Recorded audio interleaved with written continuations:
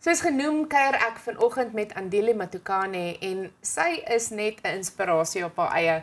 Andile, welcome to GROOTplaas. Thank you. I really want you to introduce yourself because I think what you are doing in the agricultural sphere is just amazing. Tell me about Farmer's Choice. What and how are you approaching agriculture? Ooh. It's a big question, but you've got the platform. Yeah. So, I mean, we all know it hasn't been a huge thing for female or for women to be in the agricultural space. But it simply starts with one seed. There we go. So I had to start somewhere and gradually be in the space that I am today. So basically, Farmer's Choice is an agricultural business which is doing many things in the agricultural space, which includes the mixed farming, which I mean, one of the well-known one now, it's the rooftop farming. Yes. And part of it is agricultural trainings. So that's the nutshell of what Farmer's Choice does. And yeah, it's led by a woman. I love that. I am so excited that rooftop farming is actually becoming a thing in South Africa because obviously I've seen it overseas and you are actually doing it. So explain to me, you are at currently on the roof at Menlyn. Yes. Just paint that picture to me. I mean, how big and how are you doing it? But also, more importantly, what is your specific approach when it comes to how you are doing what you're doing? Okay, so just I'll take you back a little bit. Myself, I'm a qualified agriculturalist and a farmer. Oh, wonderful. So I've been in the open field farming space. So I got to understand how open field works.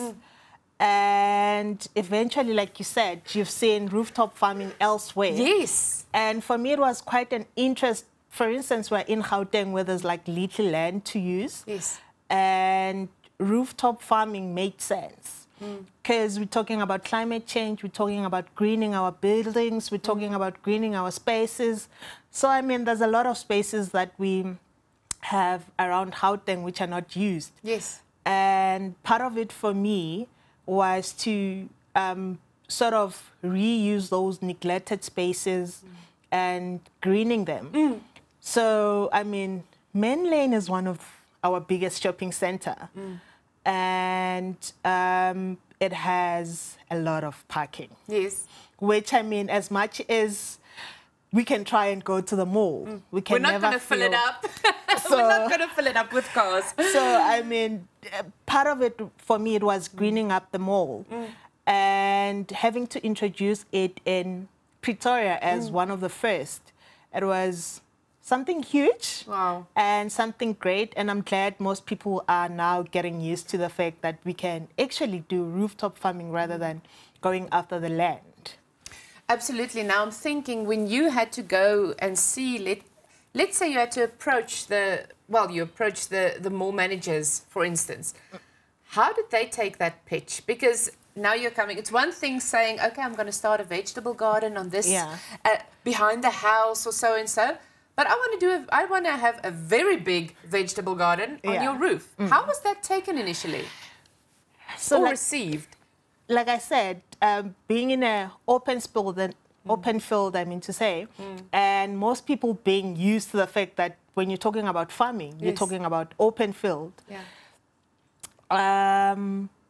Getting to the center and pitching out the thing, it was like, you crazy, where have you seen this thing? What are you talking about? Yeah, what are you talking about? Where? So the funny part about it is, so you know you go meetings after meetings and meetings after meetings. And at this one point, somebody was like, are you going to bring a tractor into the building? A tractor into the building. And the funny part about it is that you get to explain what hydroponic is and how hydroponic works. And you find somebody coming to you and be like, are you bringing in a tractor? And then you laugh and you're like, nope. Nope. And somebody comes and be like, are you going to be bringing in soil?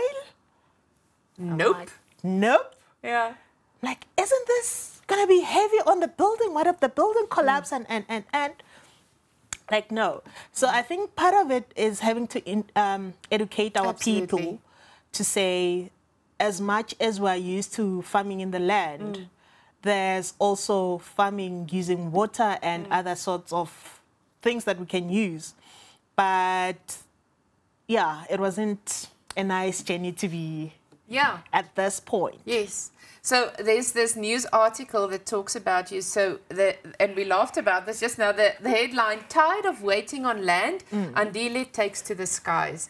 And what you just said now, a big part of what you're doing, it comes with education, and that's also there's a different part of responsibility combined with that as well, because now you're saying you're showing what you're doing. You are farming on rooftops, which is wonderful. But you're also educating people about a whole different part of a way you can farm. Yeah. You know, farming doesn't need to be just in the soil. Most definitely. Yes. And talking about that, I'm a mentor as well. So before being where I am, I've worked for ARC as an assistant to plant pathology. So, I mean, plant pathologists, most of the time they're in a lab or in offices. There's minimum work in the field, but there's a lot. Yes. So one of the graduates calls and be like, can you help me out? I want to be in the space that you're in. I want to be a pathology. I want to work in the lab and. Yes. So I said to her, you need to understand the field work before you can understand. She's like, no, I want to be. So I'm like, okay, let's make a deal. I'll take you to a field, and if you survive the field, I'll take you to the lab side. She agreed. And down the line, she's like, no, I no longer want to go to the lab. I want to be in the field. To the field. That's wonderful. So, I mean, a lot of people need to understand that there's different sections within the agricultural space, which in the business, you need to understand all of them so that you'll be able to move around them. That's very important, absolutely. And when it comes to your setup, obviously it starts, I'm sure you had a massive dream in your head, and now the pictures and the puzzles are coming together, and you're like, oh yes, this is what I want. And I've seen the pictures. It's just amazing, your plants. So what are you specializing? And I almost want to know, what's the benefits of the way you're farming? How is it easier, or just the benefits?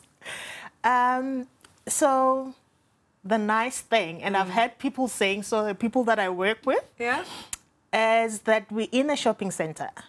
So our market is direct to the center. That's amazing. That's amazing. It goes down immediately. So part of the benefits is that we've cut down some of the logistics. That's so cool. Instead of us driving out to deliver, we just deliver inside, which is downstairs. Wow. And part of it is with the system that we have, it's an NFT system. So we easily recirculate our water. So instead of just irrigating and wasting water, we sort of recirculate our water every now and then. So it's part of us saving up in water usage. And so far, we've been chemical-free. That's really, really cool. Because, I mean, we had a lot of people who were talking about how conscious they are with what they eat.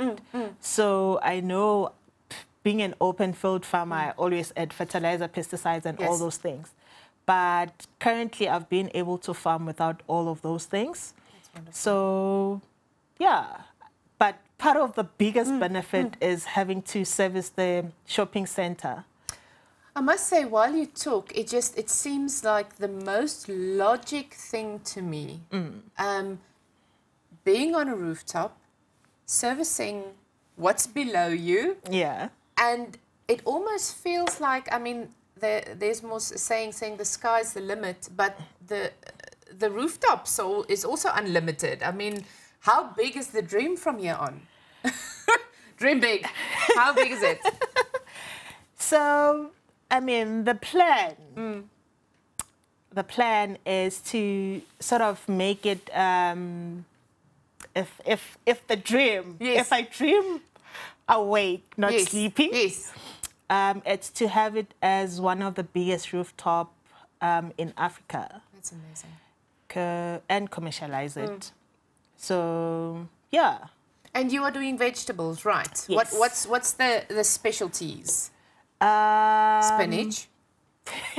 Where are we at the moment? When you're saying spinach, you remind me of my first article. I was called the spinach I lady. actually read it. They called you the spinach lady. I'm like, how would I feel about that? But I'm sure it's something to be proud. Yeah. Yeah. So I'm currently doing leafy greens and herbs. Okay.